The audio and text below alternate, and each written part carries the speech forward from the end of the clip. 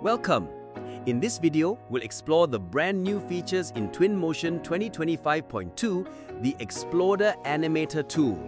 This is an exciting addition because it allows us to animate objects in completely new ways using simple presets and controls. Let's begin by locating it. You can find the tool by going to Library, Tools, Animators, and there you'll see a new option called Exploders. Inside, you'll notice several ready-made presets that you can apply instantly. We'll go through them one at a time to see how each one behaves. The first preset is called Gentle Push.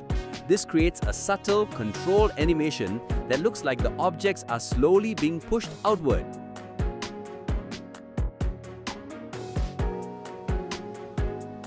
The next one is Deconstruct, which breaks the object apart into smaller pieces, giving it a disassembled look.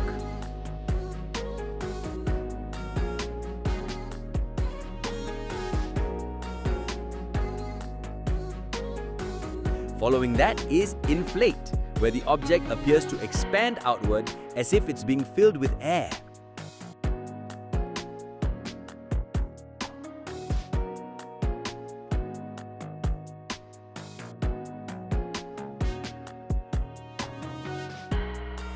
We also have Bring Peel, which gives the effect of peeling away layers in a circular motion. Another interesting one is Pressurize, where the pieces push outward as if pressure is building up inside. Then there's Plan Split, which divides the object into clear sections for a clean separation effect. And finally, we have Stack Reassemble, where the object breaks apart and then comes back together in a stacked formation. Those are the default preset animations included in Exploders. Now let's try applying them to a simple model I prepared for this demonstration. Before we continue, here are two important tips. First, make sure your actors are separated into individual objects. It's much easier to animate them this way than if they are grouped together. Second, make sure each object has its pivot point centered. This ensures the animations behave predictably when you apply them. Once everything is ready, the next step is to parent your models to the Up the Animator. With that done, let's take a look at some of the key options. The Move Parent option allows you to reposition the Up the Animator itself without moving the objects linked to it. This is useful for setting the point of origin for your animations.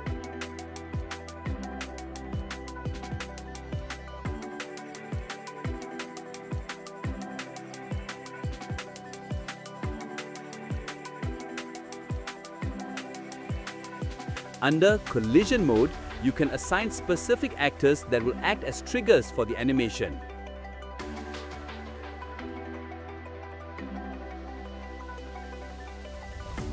In the main animation section, you have the choice to use Twinmotion's built-in presets or to load and save your own custom animations.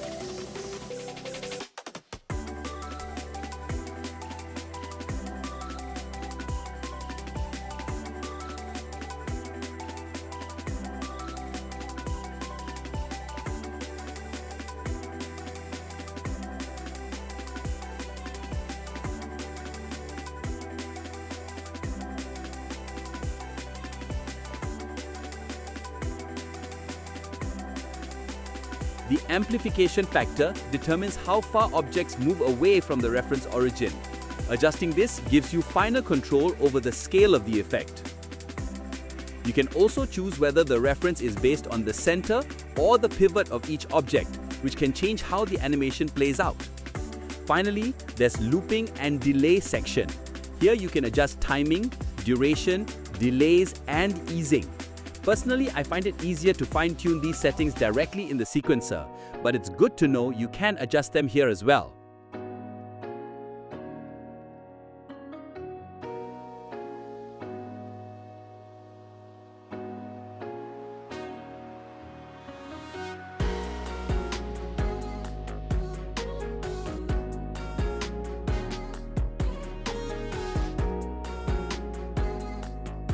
Now let's reset everything, organize our models, and begin animating with the Up the tool. From here, you can start experimenting with the different presets and options to create your own unique effects. Now, let's drag the Exploder Animator tool into our project and set it up with the model. We'll try to center it on the object so the orientation of the animation looks cleaner and more accurate.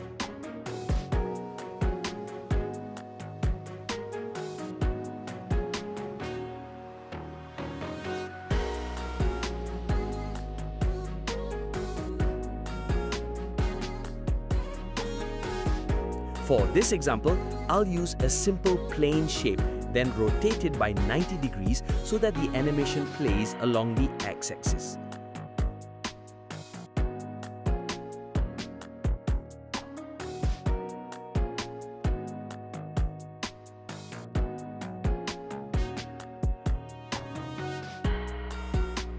After that, I'll parent the bolts to the animator, since that will be the first part we want to animate.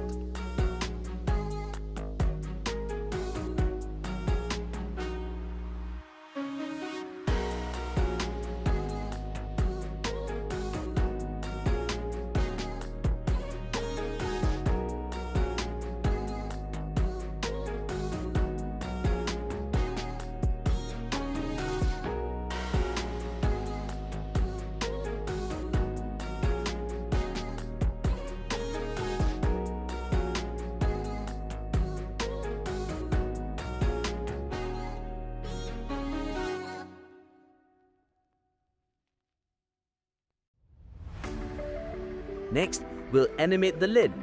At this point, I noticed a few small issues with this new feature, which is understandable since we're still working with the preview version. For example, you can't duplicate the Exploder tool, and even if you save a preset, it doesn't keep the orientation settings. This means you'll need to set up each Exploder actor one by one.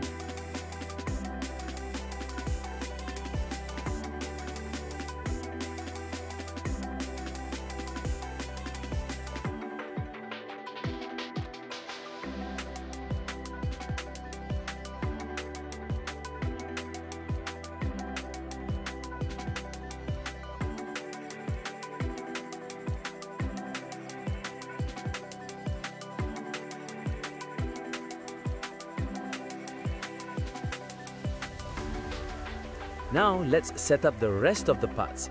Since there are 4 components in this assembly, I'll be using stagger offset to make the animation flow more naturally.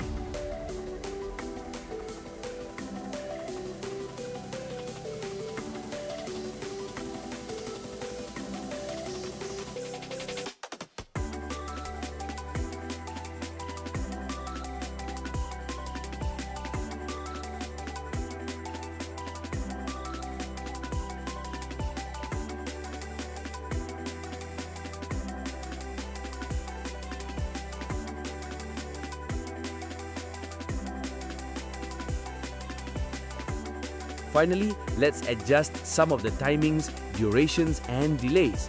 I won't configure them here because it's actually easier to fine-tune these values later in the sequencer.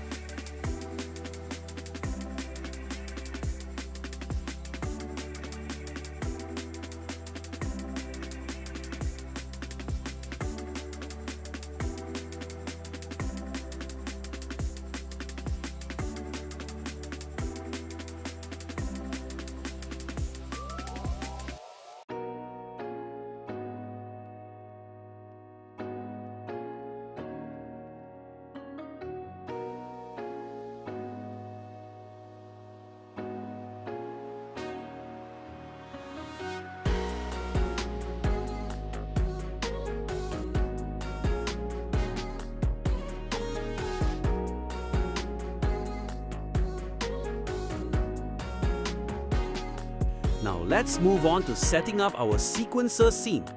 This is where we can fine-tune the animation by adjusting the timing in more detail. I won't go too deep into how to manage and set up the sequencer in this video. We'll save that for another tutorial. So if you'd like to see that, don't forget to subscribe.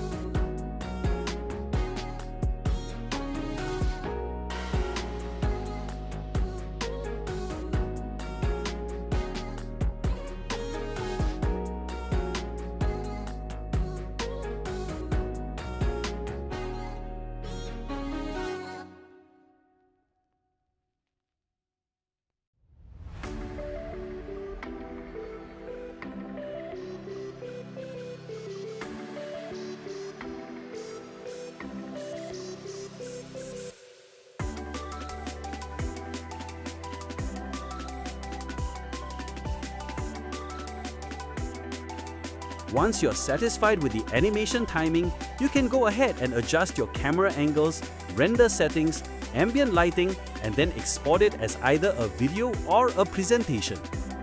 What we've covered here is just the basics of the Exploders Animator tool.